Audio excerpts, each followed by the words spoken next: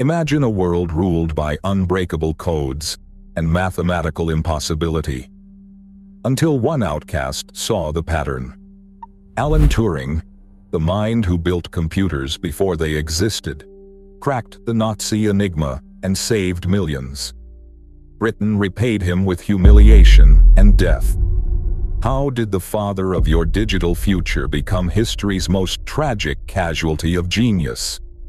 The answer begins with his first, world-altering idea. Alan Turing's mind never worked like anyone else's. At Sherborne School, teachers called him a genius before he turned 14. While classmates struggled through Latin and history, Turing filled notebooks with chess problems and mathematical puzzles. He devoured Einstein's theory of relativity as a teenager, writing private notes that showed a grasp of abstract physics far beyond his years. Even then, he saw patterns where others saw only confusion.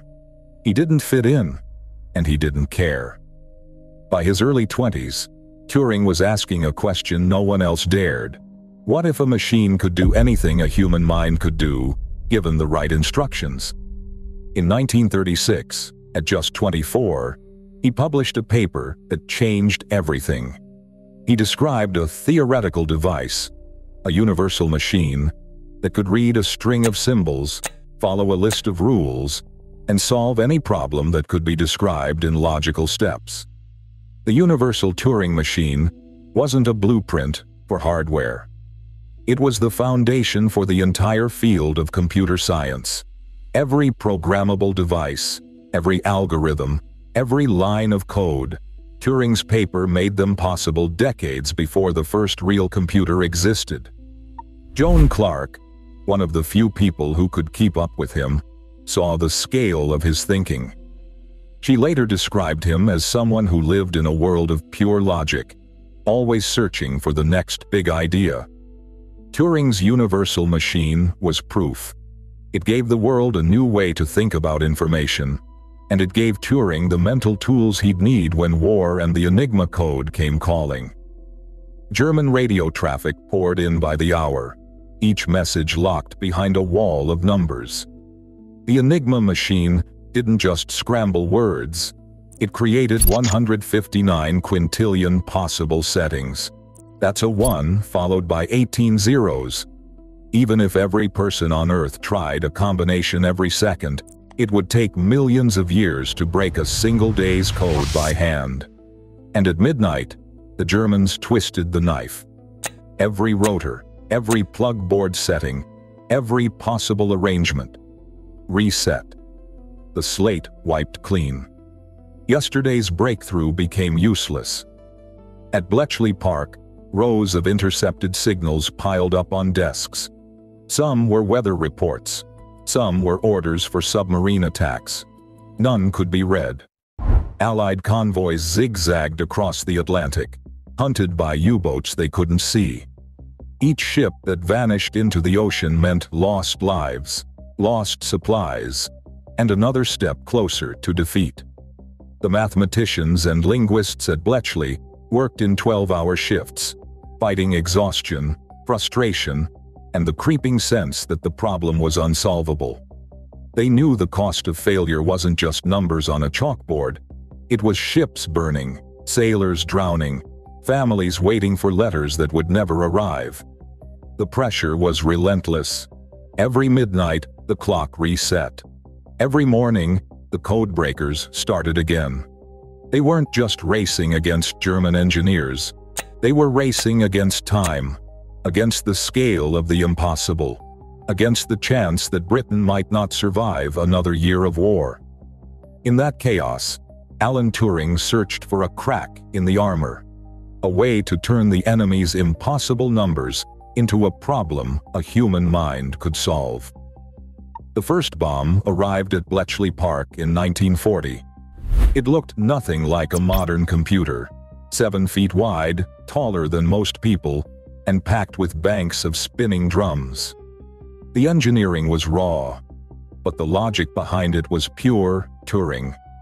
Each bomb was built to mimic Enigma's rotors, running through thousands of settings at a speed no human could match.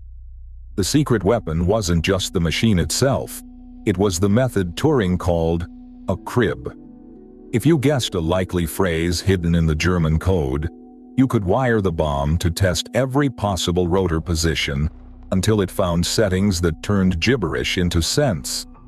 The process was mechanical, but the insight was human. The real backbone of the operation was a team of young women from the Women's Royal Naval Service, the Wrens. They worked in shifts, day and night, threading menus of wires across the machine's front, setting drums, and logging every run by hand. The room thundered with the sound of motors and relays. Each shift meant hours on their feet, monitoring for the telltale stop that might mean a breakthrough. When the machine halted, they'd record the settings and pass them to the cryptanalysts, who checked for a genuine solution. Most stops were dead ends, but every correct one meant a day's worth of German orders suddenly readable. The Wren's precision and stamina kept the bombs running around the clock, squeezing every possible advantage out of Turing's invention. In those crowded, noisy rooms, the impossible started to look like just another day's work. By early 1942, Bletchley Park was decrypting about 39,000 German messages every month. That's more than 1,000 a day, each one a thread in the web of war. The scale was staggering. Naval orders, U-boat positions, Luftwaffe attack plans, all pouring in, no longer hidden behind Enigma's wall of numbers. Every decrypted message meant a convoy rerouted, a ship saved, a trap avoided. The intelligence didn't just reach British command, it shaped the entire Allied strategy. Convoys began slipping past wolf packs that once seemed unstoppable. The Battle of the Atlantic, once a slow-motion disaster, started to turn. By 1943, the pace doubled. Bletchley's teams were reading 2 messages every minute, day and night. The impact rippled outward. Fewer ships lost, more supplies reaching Britain, and the balance of power shifting away from Nazi Germany. Historians now estimate that the work at Bletchley Park, driven by Turing's breakthroughs, shortened the war by at least 2 years. That's not just a number. That's millions of lives. Soldiers who returned home, families that stayed whole, futures that weren't erased by war. The victory wasn't won with tanks or bombers, but with logic, teamwork, and a relentless drive to turn chaos into understanding. The scale of what Turing and his colleagues accomplished is almost impossible to measure. But every life saved, every year of peace gained, traces back to the rooms at Bletchley and the minds that refused to accept impossible odds. In 1952, a British courtroom handed Alan Turing a choice: prison or a so-called cure. The charge was gross indecency, his only crime, loving another man. Turing chose the medical route, hoping to keep his mind free for work. What followed was a year of forced hormone therapy, weekly injections of synthetic estrogen at Manchester Royal Infirmary.